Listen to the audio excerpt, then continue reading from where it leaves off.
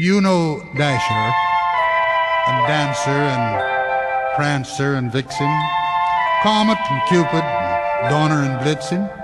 But do you recall the most famous reindeer of all?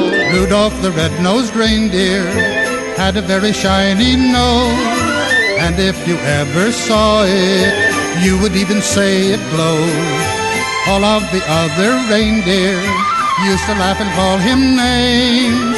They never let poor Rudolph join in any reindeer games. Then one foggy Christmas Eve, Santa came to say, Rudolph, with your nose so bright, won't you guide my sleigh tonight? Then how the reindeer loved him as they shouted out with glee, Rudolph the red-nosed reindeer, you'll go down in history